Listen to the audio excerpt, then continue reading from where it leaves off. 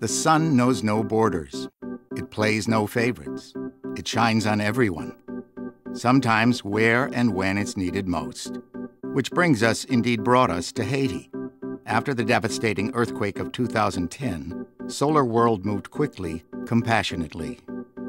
Through Solar2World, a humanitarian initiative providing aid to off-grid and impoverished communities worldwide, we joined partners on the ground to address two critical needs: clean water and medical care.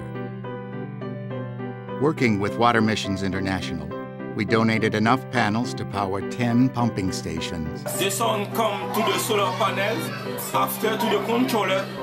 The name is air filter. The water comes to the system. That water is potable, is 99%. Through these stations, we delivered clean water to over 175,000 earthquake victims and rushed in panels at cost to power another 25 water stations. In cut-off rural villages and overcrowded streets, they became the first line of defense against cholera and communicable disease. These efforts followed a SolarWorld legacy here. Starting in 2009, we partnered with Solar Electric Light Fund, SELF, by donating panels for the Partners in Health Hospital in the remote village of Boucan-Carré. With the earthquake came a heightened sense of urgency.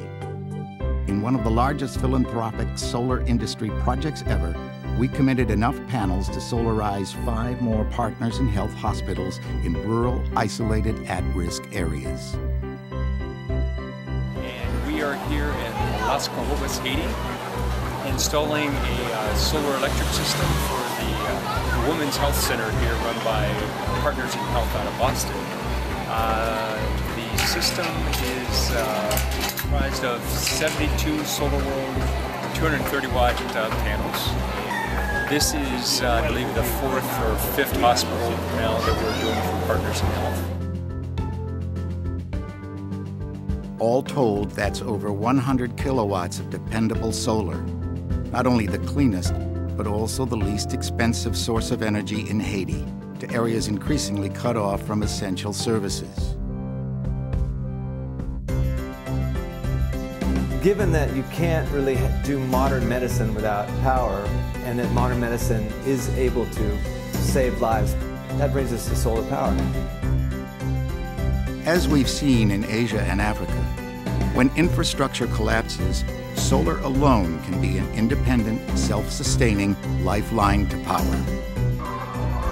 In fact, it's in places like Haiti, when business is the furthest thing from our minds, that we're most proud of the business we're in.